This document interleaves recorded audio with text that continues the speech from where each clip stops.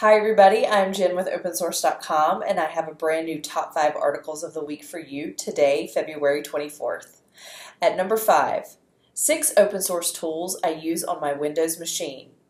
When Jimmy gets a new work computer, it's always a Windows machine. So he makes quick work of installing these 6 favorite open source applications.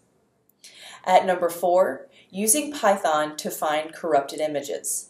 In this tutorial, Jason Van Gumpster teaches readers how to root out corruption in their image folders with a Python script. At number 3, 10 command line tools for data analysis in Linux.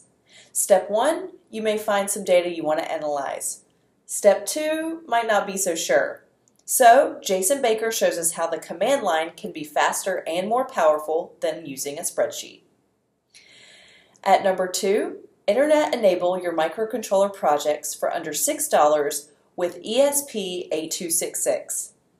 After many hours spent on home open hardware projects, David Etz shares a primer with readers of the ESP8266 board.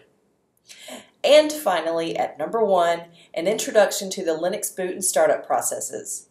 David Both writes that understanding the Linux boot and startup processes is important to being able to both configure Linux and to resolving startup issues. So find out what it takes to get your system initialized and ready to run applications. That's it for the top 5 this week. Thanks for joining me. See you next time.